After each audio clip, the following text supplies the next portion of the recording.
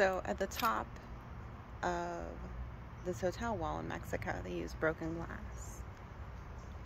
And my assumption is that is to keep people from coming in. And as I was thinking about this, I realized how often brokenness is utilized to keep people out, right?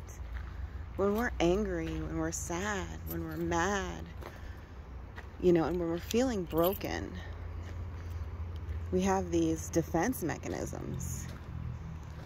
And what it ultimately mostly does is it keeps people out. It keeps away love because we're afraid of that, because that can ultimately hurt us.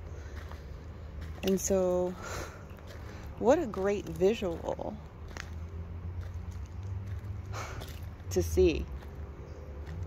And so I encourage you to maybe spend some time looking at your heart and seeing where your broken glass is, and just really asking yourself if it needs to be there. Of course, there are spaces that we need to protect ourselves. There are people we need to protect ourselves from. But ultimately, when we walk around broken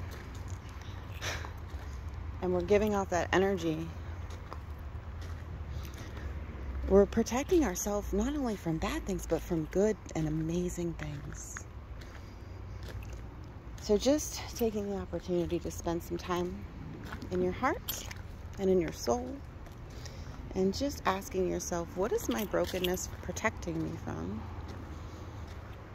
And does it still need to? Am I still feeling the way I felt when I created this broken glass around my heart? Or am I stronger now?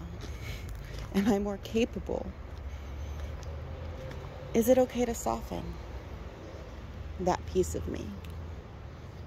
Because you're all just so deserving of so much love. Don't let your brokenness stop good things from coming in. Okay. I love you all.